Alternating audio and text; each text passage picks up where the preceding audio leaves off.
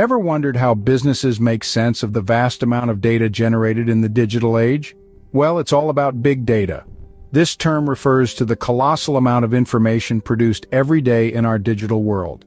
Whether it's social media posts, online transactions, or even weather reports, all these contribute to the formation of big data.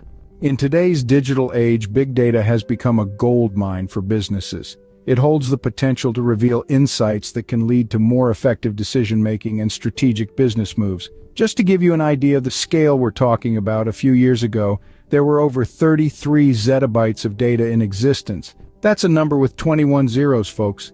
But how do businesses harness such a vast ocean of information? That's where data analytics comes in. Data in its raw form is like an uncut diamond. It's valuable, but it needs to be processed to reveal its true worth. To make sense of this data, it's classified into three types: structured, semi-structured, and unstructured. Let's delve into what each type means.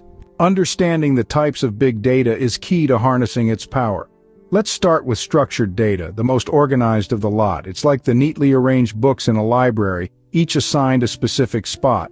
Examples of this type of data are databases and spreadsheets where everything is categorized and easily analyzable. You can think of structured data as the data that prefers to play by the rules, always in its proper place. Next, we have semi-structured data, the middle child of big data. It's a blend of its siblings, structured and unstructured data. While it does have some level of organization, it isn't as rigid as structured data. It's more like a teenager's room where you might find a pile of clothes on the chair, but each pile is categorized, say, jackets together, shirts together.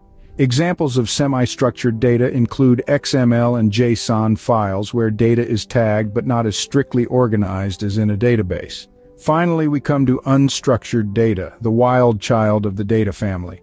This data is not easily analyzable with traditional methods. It's like a child's playroom after a day of fun. Toys everywhere, no apparent order, but with a certain context, a story can be made out.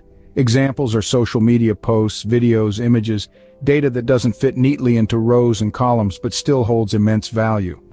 Each type of data requires different treatment and methods of analysis. The ETL process is a common way to prepare data for analysis. Big data, in its various forms, is a treasure trove of insights waiting to be discovered. In our digital journey, we've seen that big data comes in three types: structured, semi-structured, and unstructured. While structured data is a breeze to analyze, unstructured data, despite its challenges, holds immense potential when interpreted in context. Businesses need to master the art of analyzing these different types of data because within them lie invaluable insights.